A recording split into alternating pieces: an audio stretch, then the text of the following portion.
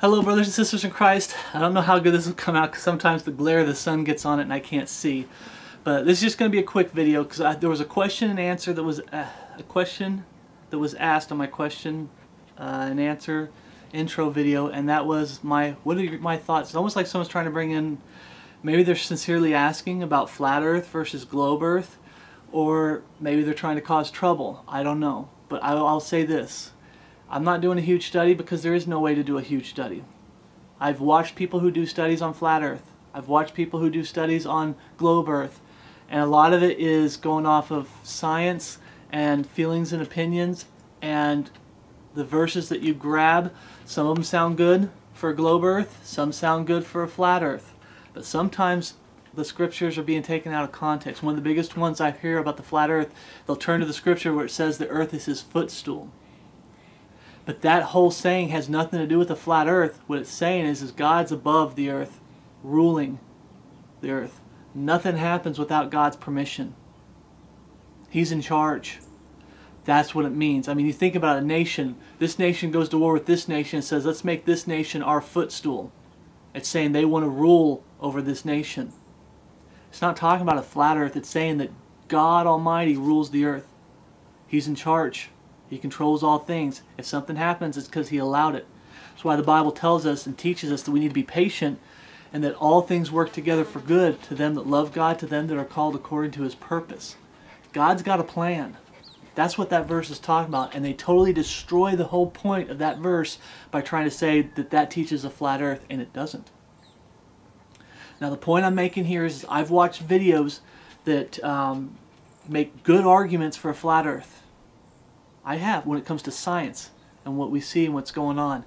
I've seen good videos that talk about a globe earth with true science. They're really good videos. But here's the thing. I've also seen videos that I had to laugh at how pathetic it is that they're trying to desperately say the earth is flat, and instead of just sticking with the book and with true science, they throw something out there and I go, that's not true science, and I have to laugh. And the same thing goes with the globe earth. You had people trying to do the globe earth, and they weren't taking into account the distortion from the heat on the water, on cement. They showed a picture of a guy walking on a sidewalk, and it's a long sidewalk, and then the heat radiates, and as the guy's walking towards him, the guy slowly disappears like he's walking down, and he's not. It's a mirage. And they were trying to use that to say it's a globe earth. I understand that. You use things that... But my point is there's pathetic arguments on both sides. And there's good arguments on both sides. But here's what I'm going to say, brothers and sisters in Christ. Does it change anything in the Bible if we have a flat earth? No, it doesn't. Does it change anything in the Bible if we have a globe earth? Now don't get me wrong, I don't believe there's galaxies galore. The Bible talks about, we look up in heaven, this car going by, we look up in heaven and it's gonna roll away. Kind of like that veil in the temple that was rent. There's going to be a veil up in the sky and it's going to be rolled away, and we're going to find out heaven's right there. God is right there. He's been watching us the whole time. There is no billions of galaxies and everything. God's right there. But could we have a round earth and God still being right there? Absolutely. Could it be a flat earth? Like I said, I've heard good arguments on both sides. Okay? Talks about the four corners of the earth. There's been good studies. Brother Brian put out one about it being a globe earth, and then I've watched some studies on flat earth, and it's like, okay, my whole point is it's not worth arguing over. I'm not going to sit here and vehemently go, it's flat earth, and I'm going to get into a fight and a debate like it's life or death. Brothers and sisters in Christ, don't do that. Okay, don't do that. It's not life or death. Flat earth, round earth doesn't change the Bible. Doesn't change the doctrines. Doesn't change the instruction in righteousness. Doesn't change Genesis chapter 1 all the way through, because sometimes I forget. I think it's 22 chapters in Revelation. I always have a hard time turning. It's actually 22. Yep, 22 chapters. So Revelation 22, Genesis 1 to Revelation 22. Globe earth does not change anything. Flat earth doesn't change anything. There are fights that are worth fighting, like fighting for the King James Bible being God's perfect written word and standing for it. That's a fight worth fighting for. It's pathetic that the brethren are getting so bent out of shape. Flat earth, flat earth. And you just see them bickering like little 2-year-olds over something that they can't prove in Scripture. Like I said, there's good things in Scripture. There's a few verses that kind of make it out like there's a globe earth. And there's a few scriptures in here that make it out kind of like there's a flat earth. But the Scriptures aren't clear because we don't see as God sees. Now, if somebody can show me that, I'm all for talking about it. I am all for talking about it. But you have brethren out there bickering over it when a good fight is, this is a good fight. This is God's perfect written word. All the other Bible perversions are Catholic Bibles, proven Catholic Bibles. Okay? You're either a Bible-believing, God-fearing man or woman, or you're a Catholic. There is no in-between. There's no non-denominational. There's no Lutheran. There's no Baptist. There's no I was about to say Mennonite, but Methodist. No. You're either a Bible-believing, God-fearing man, you have God's perfect written word in your hands, which is the King James Bible, proven time and time again. Remember, like I said, I could go into the fight, but this is a fight worth fighting. Over 99% of all Greek manuscripts back this book. It's absolute truth. Less than 1% back all the other Bible perversions out there, including the New King James. They try to mix this with the Textus Receptus with the Nessus Elan. Okay, this is a good fight. This is worth fighting for. Flat earth, round earth. Brothers and sisters in Christ, got to grow up someday. What I see is a lot of new Christians get really sucked into it. And I'm not trying to be mean, but I see them get sucked into that fight. That's not a fight that's worth fighting. This is. The true plan of salvation. You look out there in the world and they're preaching another Jesus, another gospel, getting people to receive an antichrist spirit, another spirit that we read in Corinthians. Paul's warning about that. So what's a good fight? Standing for the true plan of salvation. Repentance towards God and faith in our Lord Jesus Christ. What's true biblical repentance? For godly sorrow worketh repentance unto salvation, not to be repented of, but the sorrows of the world worketh death. You need to come to God broken, having sorrow for the sins that you put on Jesus Christ at the cross. You specifically, not the world as a whole, you specifically, your sins are why He had to die on the cross. You don't come to Him broken and true biblically repenting, you didn't get saved. They always try to change repentance. It's unbelief to belief. So since it's unbelief to belief, we can just take repentance out and just say believe, only believe, only believe. All things are possible if you only believe. True plan of salvation, that's worth fighting for. The belief in the finished work of Jesus Christ, I did a study on it and I had these easily believisms attacking me. We talked about it, brothers and sisters in Christ, about the no change life gospel is a resurrectionless gospel. It's proven in Scripture. The old man is dead and buried with Jesus Christ. The new man is raised with Christ. If there's no new man, you're denying the resurrection of Jesus Christ with the life that you're living. And this easy believism, oh, I want to keep my sin and I want to live like the world and look like the world and just call myself a Christian. You're not saved according to the Scriptures. 1 Corinthians 15, 1-4, it says you can believe in vain, but you read the whole chapter, it's talking about how they are forgetting the resurrection of Jesus Christ. And they're denying it with the life that they're living. And if you're forgetting it and denying it with the life you're living, Paul's like, check whether you be in the faith. Prove your own selves. If a man be called a brother, if a man be in Christ, he's a new creature. Old things are passed away. Behold, all things have become new. Old man's dead and buried. You're a new creature in Christ Jesus. Victoria. Sometimes she hears things. But brothers, that's a good fight. Standing for the true plan of salvation. Confess both in prayer. With the heart man believeth unto righteousness, but with the mouth salvation is made, or confession is made unto salvation. Unto. You have to confess your repentance and your belief in Jesus Christ. You don't confess every individual sin. You come to God as a sinner saying, Lord, I am a sinner. It was because of my sin that you had to die on the cross. I'm a dirty, rotten, filthy, low-down, no-good sinner, Lord. I don't deserve to go to heaven. I deserve to go to hell. Lord, save me.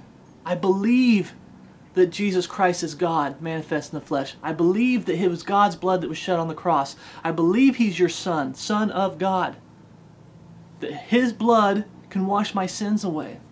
That He died and was buried. How He died. The blood. How He died. That was buried and rose again the third day.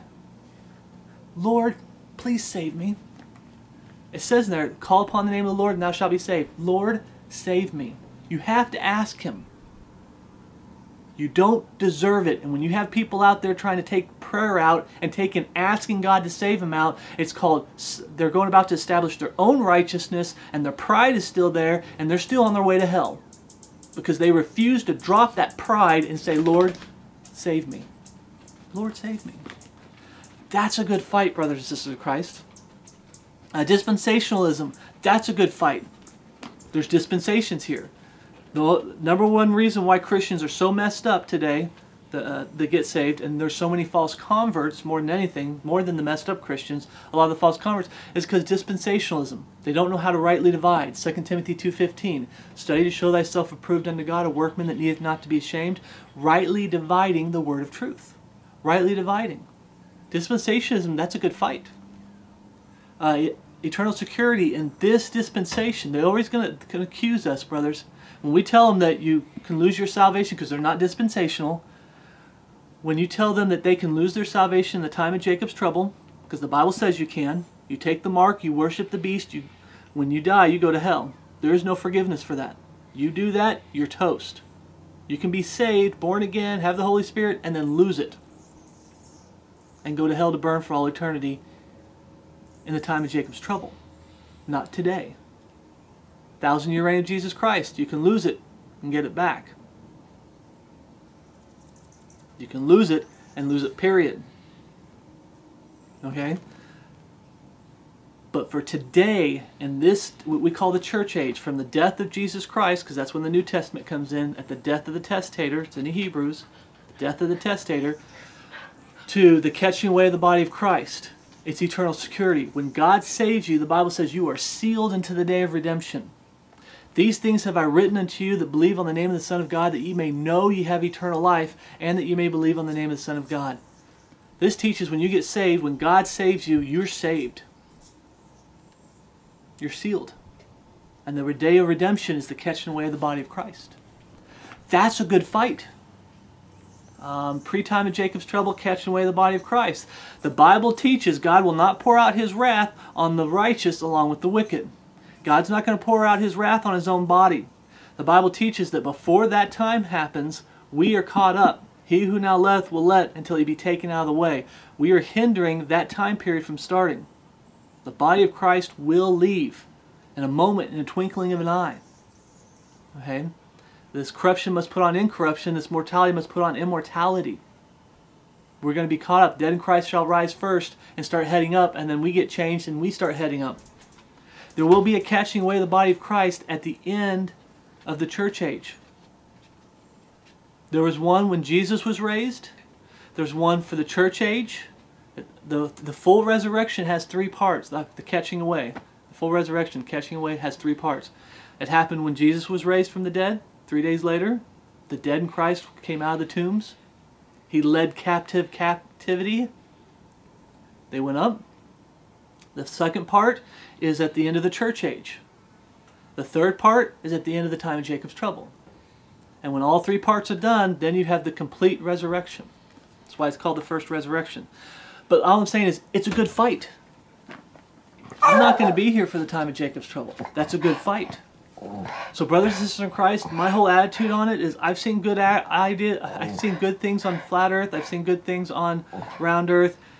But bottom line, I don't care. It doesn't change anything in the book. I'm not going to get and spend hours and hours debating and arguing and talking about flat earth over round earth when it doesn't matter. It doesn't mean anything. Okay? It's almost like when you go to another thing, because I know I wasn't asked this, but you go to Genesis chapter 1, it says, in the beginning God created the heavens and the earth, and then there's a period, and people say from that period, there's a gap. Now Peter Ruckman, I listened to Peter Ruckman talk, and it's just like, really? Some people get puffed up, knowledge puffeth up, and I love Brother Peter Ruckman, But it seemed like he's been in ministry for so long, he has to have the answers for everything. He's got to have the answers for everything. He'll say, I don't have the answer for everything, but here's your answer. Oh, I just want you guys to know I don't have the answer for everything, but here's the answer. Okay? Now here's the thing. I agree and disagree with Peter Ruckman. There's a period there, absolutely. Is there a gap there? This is just my theory. And it's just a theory because God, we'll find out when we go to heaven. Is the gap theory something to argue over? It is when they say there's billions of years gap trying to promote evolution. You're a Satanist if you're doing that. You need to stop doing that. But it's one thing to say, there might be a gap there, there's a period. Well, why do I say there might be a gap there? Well, let's see. What does it say there again? In the beginning, God created the heaven and the earth. One of the big misconceptions is that Satan, they believe Satan is an angel. He's not.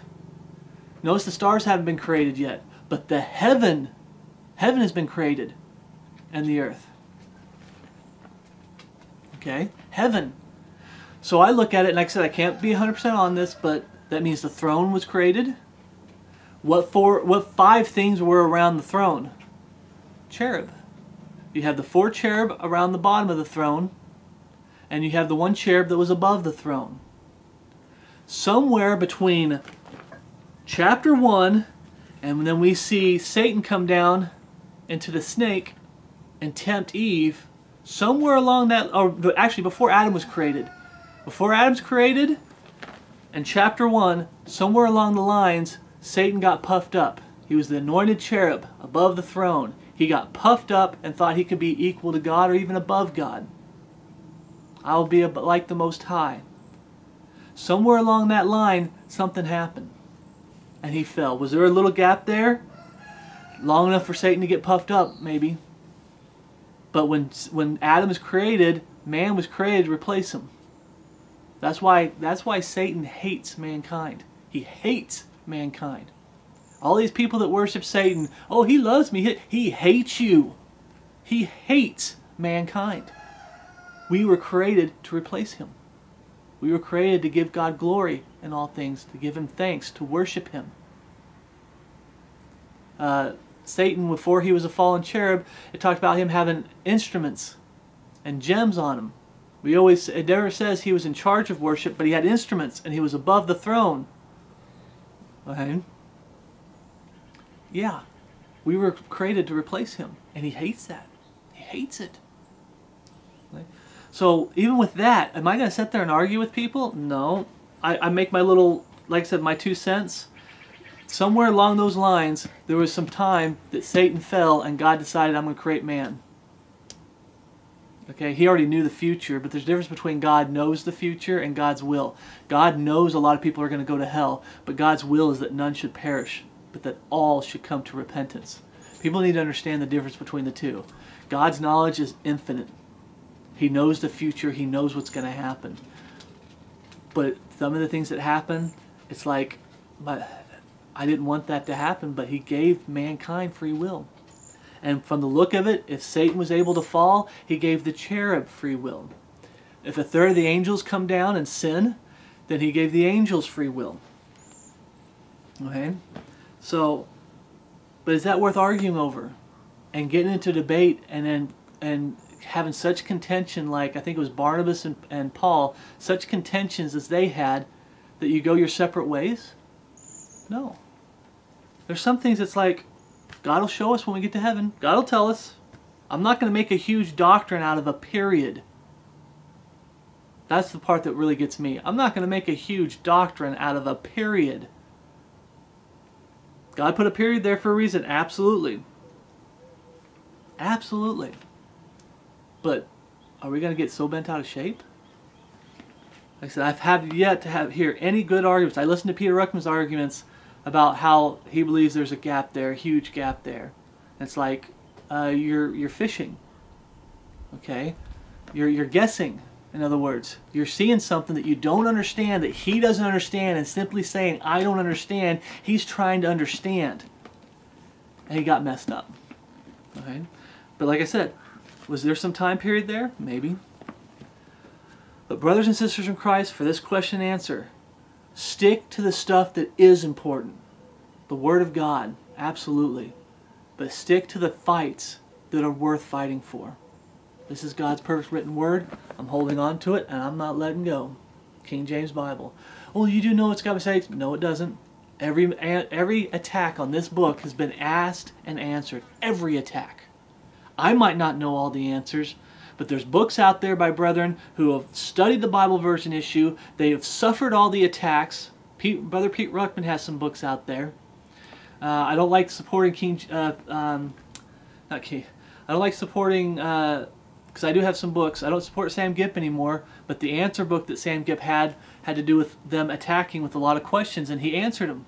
Praise the Lord. But I don't support him because he's kind of fallen away. Present tense. Past tense, present tense, I don't support him. David Daniels at King James, or at Chick Publications. I keep thinking King James Ministry. At Chick Publications, I don't support him present tense. His gospel tracts have gone over to easy believism. They've gone over to childhood conversions. He's making a mess of the scriptures because he's got to keep coming out with new stuff. I also got on to him about the Bible says that Jesus Christ is the image of the Godhead, and we're not supposed to draw Jesus Christ. We got on to him about how angels don't have wings. Why are you promoting a lie? If you're about absolute truth, David Daniels, if he ever watches this, why do you promote lies and deception, knowing it? Because he'll admit, yeah, angels in the Bible don't have wings. Then why you promote it? See, I can't justify someone who's purposely deceiving people. Purposely. And then the new Bible that he came out with, the Spanish Bible, he started rendering some of the renderings in that Bible don't line up with the King James Bible, they line up with the Bible perversions. And he's trying to justify it. So I can't present tense support him. However, past tense, back in the day when he actually truly loved this book fully and completely and wasn't compromising with the world, he put out some good books defending this book, answering a lot of the attacks on the Bible. Okay? That's a good fight. This is my book. Nobody's taking it. Nobody's taking it. This is God's book that he gave to me to take care of, and now it's mine, which is his. But it's mine, but it's his. Okay? That's why you take care of it. More than anything, it's his. Why? Because when it belongs to somebody else, when you're a good person, when you have something that belongs to somebody else, you take care of it. It's not mine. I need to take care of it. Are you take caring this book? Take caring of this book. The Bible says, thy word have I hid in my heart, that I might not sin against thee. Are you hiding this book in your heart? Do you know this book like you're supposed to know it? So you can know what fights are worth fighting for and which ones are just like, okay, it's just a theory. Was one of the disagreements I have with Brother Brian at King James Video Ministries is the 24 elders. It says that there's people up there from every tongue, every nation. That includes the Jewish people. That includes the Jews. Every tongue, every nation. He believes it's 2 from each of the 12 national boundaries on the Gentile side. I believe there's 24 total boundaries. Because that's what the Bible teaches. There's actually 24 total boundaries. 12 on the Gentile side, 12 on the Jew side.